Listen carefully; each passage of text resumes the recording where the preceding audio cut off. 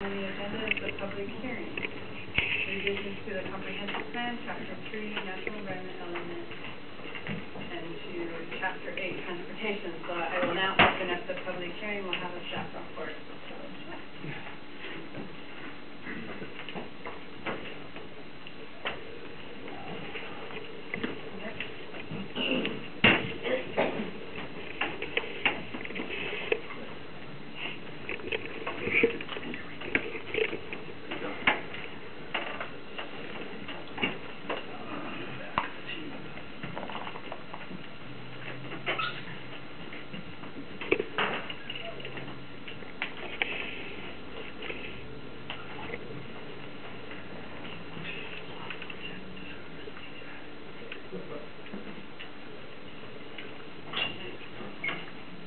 There we go. And let's get back to the start.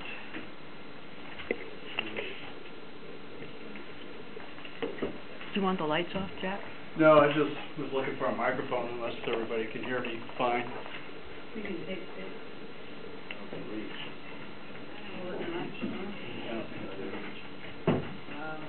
It's going to be live, actually. Okay, well, what I'm going to do is I'm going to start off with a PowerPoint presentation based on the fact that it's the opening public hearing, and maybe deja vu for most of the council members and the mayor, but I want to give a quick presentation for the public that may be here to take a look at the proposed comp plan changes. Our presentation outline, I'll do the background real quick, and then also comments from the Department of Commerce, because we did receive comments from the Department of Commerce on the proposed changes. We'll provide a summary of the proposed changes and then a recommendation. And with that, I'll start with the background. The city received a grant from the Department of Commerce in January 2014 for the changes.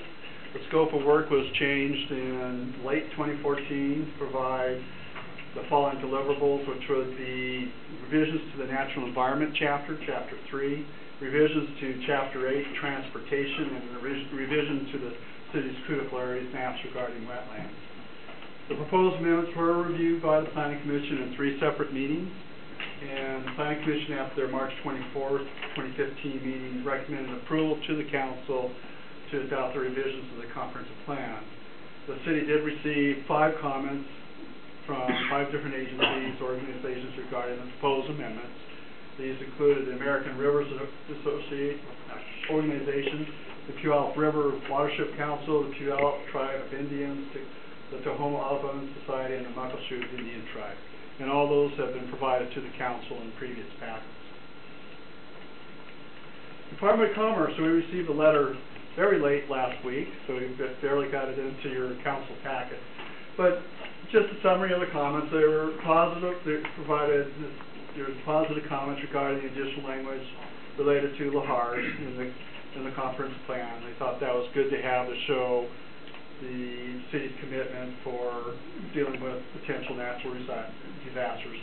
They applauded the city's support of the Lower White River Biodiversity Management Area being an appendix to the natural environments. They had some concerns regarding the level of service for the West Valley Highway. What that was is that the projected level of service is what they call level of service E, which is about the worst service you can have, backups to cars and so forth. And our adopted level of service is D, so they were concerned about the difference between our adopted level of service D and what was projected as level of service E for West Valley. And they made 2 suggestions. Either one, change the level of service for West Valley to E, which would be the simplest way to do it. It may be at this point until things work out with State Route 167, or come up with a methodology and the time schedule for improvement that would bring West Valley up to D. And at this time, we'll be looking at taking it to level of service E until things flush out with the new construction of the hot lanes on 167. We also made a suggestion that the city identify standalone proposed multimodal transportation projects such as trail and sidewalks, and we'll discuss that with Public Works and see what we might do on there. The last thing is that the official 60-day Department of Commerce Department of Commerce comment period expires on June 13th, 2015. So after that date is then the city could officially adopt comp plan changes. So real quick summary of changes for national environment.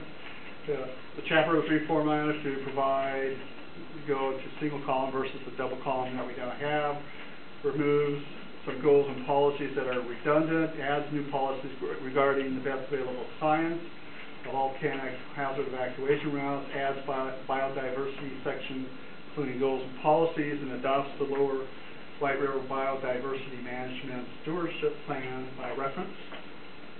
And this is a copy of the plan. It also provides greater detail regarding existing conditions, provides greater detail for discussion points for policies.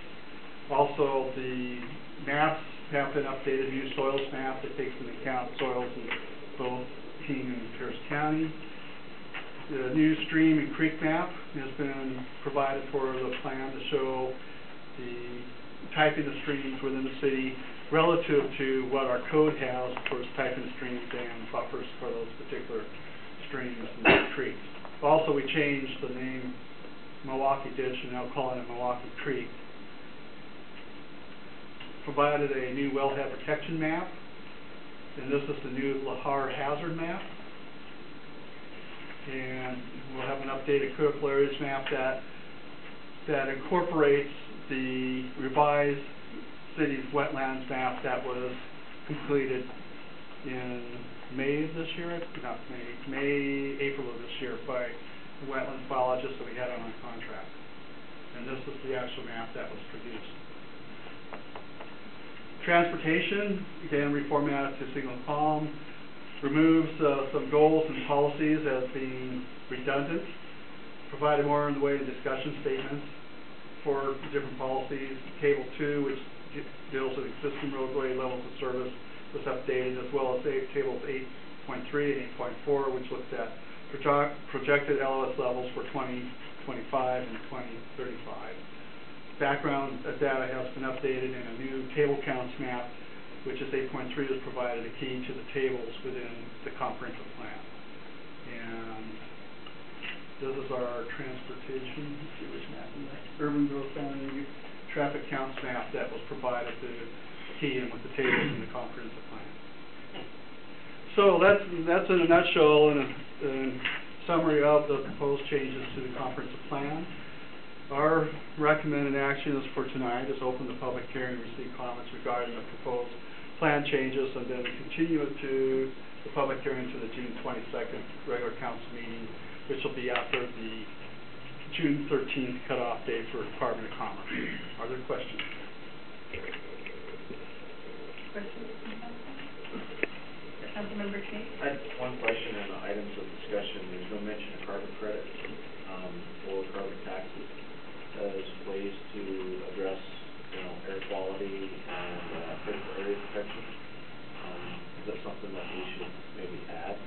Well, that's something that we certainly can examine, but I would examine it next year as part of our comp plan amendment cycle, so that staff has the ability to do some more research into that type of information and to policies that could be, goals and policies that could be generated. My concern is that when we look at something like this, is that it imposes hardships on people who own areas that are going to be defined as critical areas. And suddenly something that was usable not too long ago is going to become unusable, and yet there's no incentives, there's no buybacks, there's nothing to help the landowners recover their loss.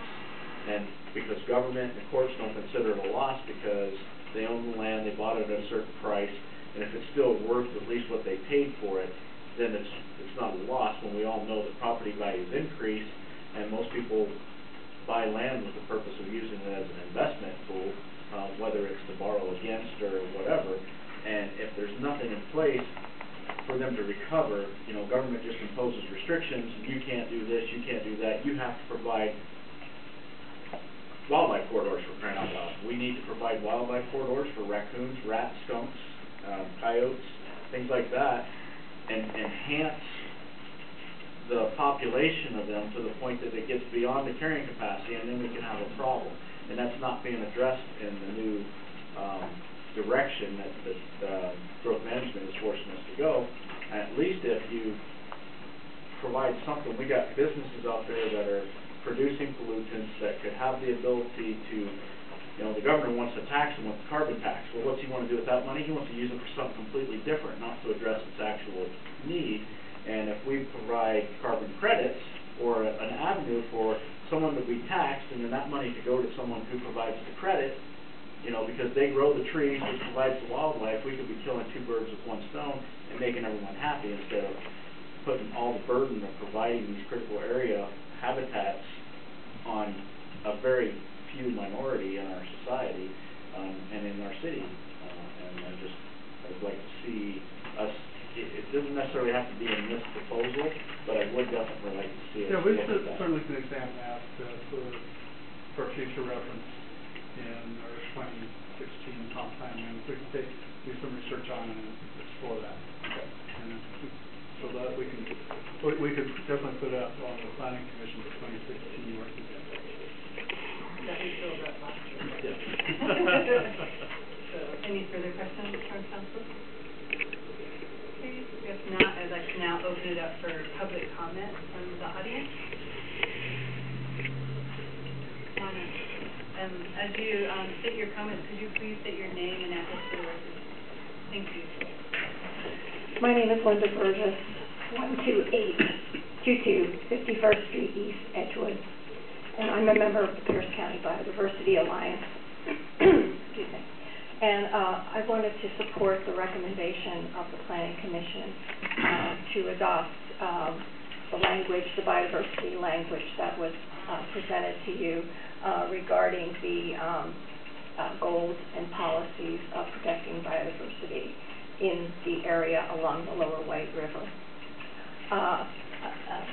Mr. Dodge stole a little bit of my thunder because I was going to say that I wanted to point out that various organizations did also support that recommendation, and he listed them for you: the Watershed Council, the Tribe of Indians, American Rivers, Tahoma Audubon, Washington Department of Fish and Wildlife, and I thought that it was very significant that the Department of Commerce also highlighted that.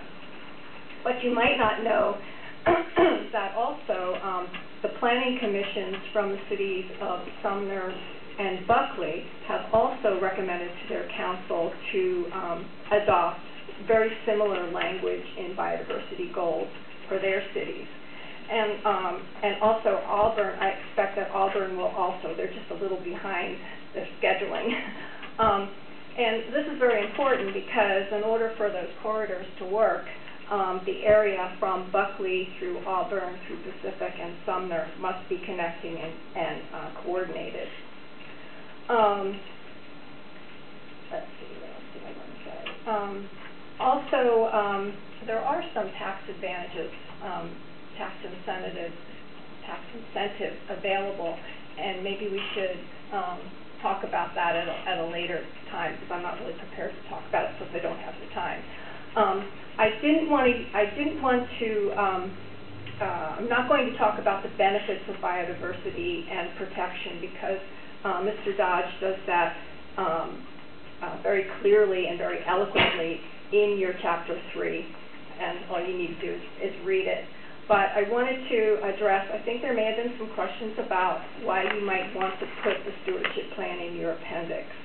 And I just wanted to point out that this document is a really valuable reference document, and that it was written specifically. It's not a general biodiversity protection document, but it was written specifically for the communities from Buckley to Sumner.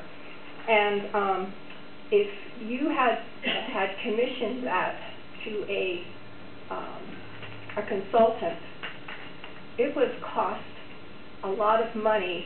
There were hundreds of hours of volunteer work, expert biologists, wildlife biologists, planning people from counties and states that really worked in order to get to that document. So it is a very valuable document. Also, I think that it's really helpful when you're trying to get grants to do some of the restoration work and involve the community in doing that work, that is there as an extra boost to your being able to get those grants. Also, I want to point out that the plan, the community, the specific community plan is not going to be written by us. This is going to be written by Pacific City stakeholders, and you will do as much or as little as you want or think appropriate for that area. And so I guess in conclusion, I hope that you will adopt it, and the Biodiversity Alliance really welcomes and looks forward to working with the stakeholders in the City of Pacific and with all the other cities in this area to make that happen. Thank you so much. I appreciate your Thank you. Is there anyone else from the audience that would like to speak? I think someone else. Oh, yeah. Mark Bounce, 37428 51st Avenue South, Auburn. Believe it or not. I have the map that's been prepared for critical areas, and I'm not familiar with anything that happens down here in the valley, but I would like to say I am quite familiar with those areas which have been outlined as steep slope areas. And I'm quite happy to see something that's been formally adopted, or at least almost formally adopted, for taking care of those steep slopes. I don't believe that there should be a great deal of development on these steep slopes, because I do believe that in the future those houses and other structures that are built on the steep slopes may in fact turn out to be a liability for those people who sit here in the council. There should be necessarily some pretty strict rules governing that construction, and I think that this is a nice first step. Thank you. Okay. I have visual aids.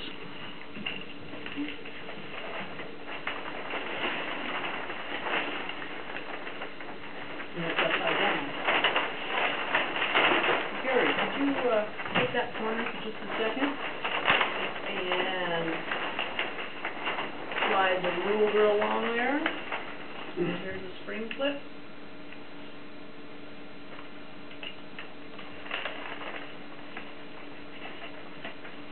Okay. Gene Fancher, 37248 55th Avenue Slope, South, Auburn. Actually, I live on one of these steep slopes, or right above it. I thought I'd bring a map of the Lower White River Biodiversity Management Area. And it's the long, skinny stuff in white lines that starts up above by Mud Mountain Dam and follows the river all the way along into the Big Bend, now past through Pacific, just this little section right here, and loops down through Sumner and kind of ends in Sumner, and then the river continues on and ties up with the Charlotte River. So really the biodiversity management area in the reference in the comprehensive plan is narrow, and it's mostly, if not all, within the shoreline management area, which Pacific has already adopted its shoreline master plan. I would like to say that I really support this. I've been working on this project for almost 10 years, going to the bio-blitzes where the scientists gathered information, going to meetings, going to council meetings, planning commission meetings, and Sumner, working with Buckley, talking to citizens groups. And what this planning area does is just protects the best of our habitat, which is really already untouchable, because nobody is going to be developing within the shoreline master planning area. And the biodiversity stewardship plan is not a regulatory document, but a suggestion of how landowners can help minimize threats to habitat, help increase the viability and sustainability of our environment by simple actions.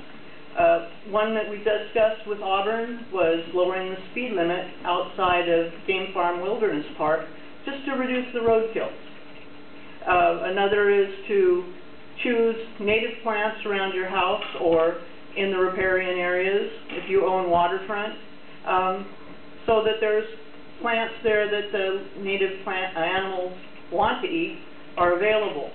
And as Linda mentioned, there are transfer of development right credits and other tax incentives, reducing property taxes for people who have property within the biodiversity management planning area.